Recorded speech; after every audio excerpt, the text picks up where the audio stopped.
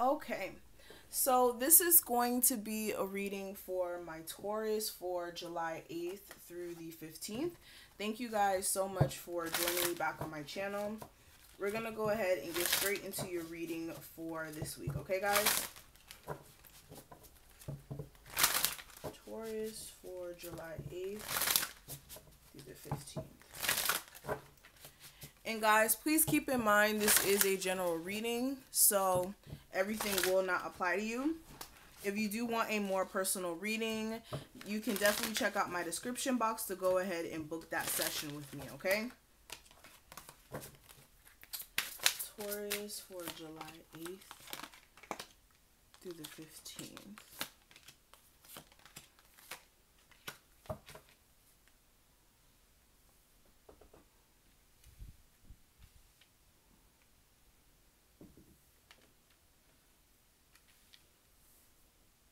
Okay, and then let's pull some love cards. What's going on with my Taurus love life? Okay, so the 3 cards just flew out, and then let me pull 2 of these, and we're going to go ahead and get straight into it. Give me 2 romance angel cards for my Taurus love life for July 8th through the 15th. Alrighty. So let's get straight into it.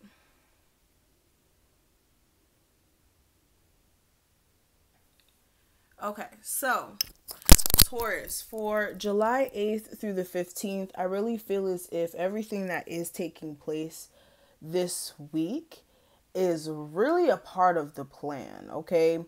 Even if things aren't really clear to you or you don't really understand why certain things may be happening, understand that it's happening because it's time, okay? For some of you guys, this is about positivity, like positive opportunities coming your way. And for some of you guys, like you feeling like you're getting closer and closer to your dreams. For others of you, this could be like other things kind of popping up, like, you know, relationships breaking up, whether that's like close relationships with friends or close relationships with romantic partners. But I'm definitely seeing that everything that does take place this week is a part of destiny with this card showing up here, okay? So understand that. Also, what I am seeing this week for a lot of you guys, there may come a moment where if you are emotionally down, I don't feel like that's going to be for too long. I feel like whenever you get to your lowest point is when you're going to hit that spark, or you're going to get that spark where it's like, okay, I got to make some changes. I got to do something different, especially if it is centered around like toxic things that you may have been stuck in. Like, okay, with this temptation card, for some of you guys, there may have been like bad habits or things that you kind of engaged in that were really connected to your shadow side, like the dark side of you, the aspects of yourself that are, you know, negative, because we do have a negative and positive side. Or you can say you know, different aspects of ourselves. I don't want to like get into that too deep. But with this, there is a need for you to really make sure that your temptations or anything that you have, like whether that's like a bad smoking addiction or a bad drinking addiction or having sex with someone who you know is not good for you, that could be an example. Whatever temptations that you may have, don't let your shadow side get you to the point where it's like you're engaging in that too much, okay? But moving past that, this week is really about you guys really standing your ground for what you believe in and really making sure that you're like overcoming anything that may come against you. Like, I just feel that way. And I also feel as if for a lot of you guys, when it comes to reaching success, it is going to require you to really be assertive and be patient as well. Excuse me, guys. And for some of you guys as well, there is a need for you to really take some time and think about some things, get some alone time in nature, especially if that is something that soothes you or is comforting to you as well. And also, what I am seeing financially for a lot of you guys, I am seeing that there will be some money coming in. For others of you, it's a need for you to really understand that any sort of, again, obstacles or challenges that may come up, that they're just small things that you can't get over. Or let me not say small things, but they're obstacles that you can't overcome. They're not major obstacles that are going to keep you stuck. It's a matter of whether or not you are going to take that action to put your best foot forward and move forward. Okay, so now let's go ahead and talk about your love life. So when it comes to your love life, the cards that I did pull for you guys, I do have let there be closeness between you, but always give each other space. Love never claims, it simply allows and gives. Then we also have forgiveness. Stop focusing your energy on past events, for life is too precious to waste. You create reality by what you think, dream, and imagine. All right. And then we also have healing. And it says, imagine yourself and your beloved surrounded by light. Feel your relationship being healed this very moment. Then we also have let your friends help you and soulmate. And then we also have at the bottom of the deck, true love. Okay. So for a lot of you guys, really the gist of what I'm getting here is you guys are in some sort of connection, or you guys were dealing with somebody where there may have been a sense of clinginess at one point, or you guys being really attached to each other. For some of you guys, not in a positive sense, due to the fact that there may have been a lot of toxicity within the relationship, and you guys may have been in a space where it's like you couldn't be away from each other, but it wasn't really healthy for you guys. And for some of you guys, there is a need for some deep healing to take place within your relationship or your connection.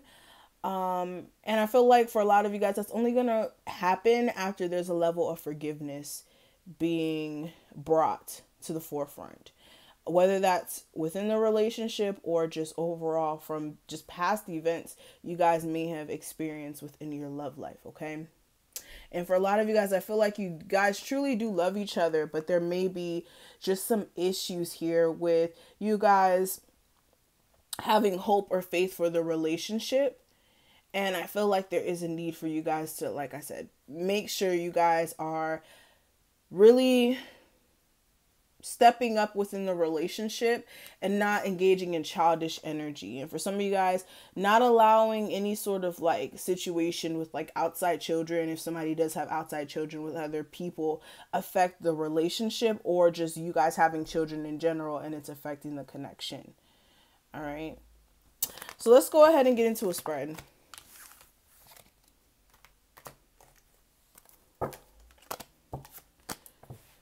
So what's going on with my Taurus for July 8th through the 15th?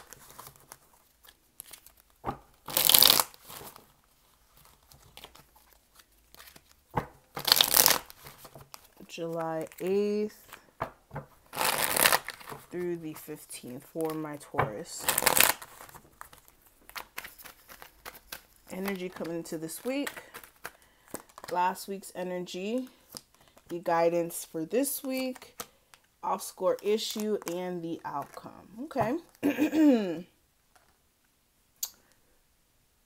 Okay.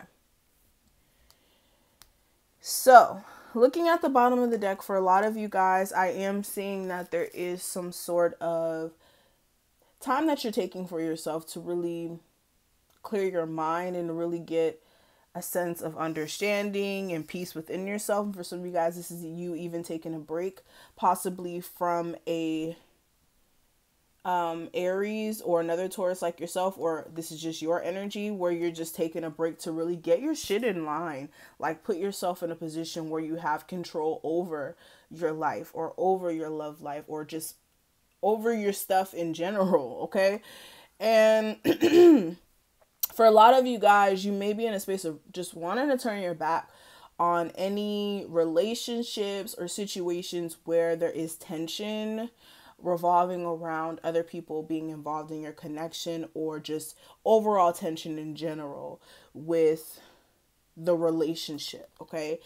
And for a lot of you guys, you do have set goals in mind. And with the Lovers card, there may be some things, again, taking place this week that are going to be in your highest good. And I feel like it is, again, a part of destiny. Now, coming into this week, I do have the Two of Cups. With this Two of Cups, this is, again, some sort of soulmate connection or love that you and another person share for each other. It's like you guys are really connected to each other. And for some of you guys within this relationship, you guys both may be in a space of not really knowing which direction your relationship may be going in moving forward. I'm also feeling this energy of also some sort of secrets being kept within this relationship. And for a lot of you guys, I am feeling that both of you guys may be having intuitive or like feelings within yourself about the relationship that you may just be picking up on, okay? But clarifying it, I do have the Three of Pentacles and the Queen of Swords. So again, there may have been some sort of secret outside person. For others of you, this is you guys having a connection with somebody and trying to make things work within this partnership and really wanting things to be cleared up for you. Or for some of you guys, you could be, again, feeling a sense of hurt with any extra parties that may have been involved, or your partner not giving enough attention and energy to this. Also, with this Two of Cups, this is you guys really needing to take time to balance out your feminine and masculine energy. For some of you guys, you may be all over the place when it comes to like your financial stuff or just a lot of responsibilities that you have. And it just may be taking up a lot of your time and really putting you in a space of, I don't know, for some of you guys, you could be, like I said, trying to put some things in place when it comes to your career, but there may be a need for you to get your energy back in place, because for some of you guys, as you're trying to get your finances or whatever you may be having going on sorted out, you could still be operating out of this like disappointment energy when it comes to, again, okay, how do I explain this? A lot of you guys coming into this week are you guys are trying to get a level of balance, right? But there is a need for you to get your energy balanced before you can really conquer your finances, if that makes sense. Like, you guys need to make sure that you guys are together. Because with the Queen of Swords, like, I feel like there is a need for you guys to be strategic when it comes to your moves, especially when it comes to your financial situation, so that you don't suffer any sort of disappointments. But yeah, and also this may be an air sign who you may have some sort of connection with. But moving past that, what I am seeing for last week's energy, I do have the 10 of Pentacles.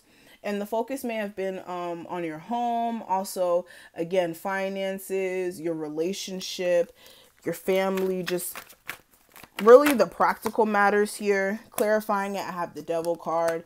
So there may have been some toxicity within the home for some of you guys. For others of you, there may have been some sort of toxic tie you may have had to somebody in a relationship. And you may have been in a space of really wanting more from somebody who was just very in and out of your life here. Okay, this could be a Gemini, Libra, or an Aquarius, or a Cancer, Pisces, or Scorpio. There may have been a lot of obstacles present within this relationship, and you may have came to the realization that you love this person, that you may have wanted to work things out, even though it may have been a little toxic, okay? But guidance here for you guys this week with the 5 of Cups here, you really need to make sure you're not operating out of this regret energy or staying stuck on situations that haven't worked out for you, or just sulking or being in this energy of disappointment and not allowing yourself to experience new opportunities that are very much present or like accessible to you. There's also a need for you guys to really take time for your mental health and your emotional health, and really just accept this wake up call that it's time for you guys to really get on top of your stuff, especially when it comes to this relationship. If this is what you want, there is a need for you guys to make some decisions about this relationship just overall. And for others of you, this is you also needing to see things from a different perspective. But what I am seeing for the obstacle or issue that may come up this week, I do have the Seven of Cups. With the Seven of Cups, this is a level of emotional confusion, also not knowing which direction to go in when it comes to possible opportunities in love, finances, what have you. Also, like being under emotional illusion as well. With the Five of Swords and Eight of Swords, this may be you just being stuck to a situation where there is a level of either mind games being played or just too many verbal disputes where people are trying to get back at each other. Okay. And for some of you guys, there may be issues with the give and take within a connection with somebody. Strong air sign energy. All right. This is somebody who you have a lot of anxiety about. This person may be a little bit of a stalker, or for some of you guys, this person may be even a little petty as far as communication goes. Okay. But you guys love this person, or you guys feel like this person is the one for you, but this person may be a little petty, okay? But coming into this week, I do have the King of Pentacles energy as the outcome. And with this is you guys really standing in your power and really just getting on top of your responsibilities, to be honest. Yeah, Ten of Pentacles, definitely getting on top of your responsibilities. Definitely trying to make some things shake as far as your foundation goes. For some of you guys, there may be some sort of transition as well when it comes to your living environment. You may actually change homes or something of that sort. For others of you, there may be a transition or transformation when it comes to your financial situation as well with the Ten of Pentacles. For some of you guys as well, if somebody does pass away this week, you also may inherit finances or a home, okay? And yeah, that's pretty much what I'm seeing for you guys. Thank you guys so much for watching this. If you do want a personal reading, definitely check out my description box. And I will talk to you guys in the next one. Make sure you like this video, comment below, and subscribe.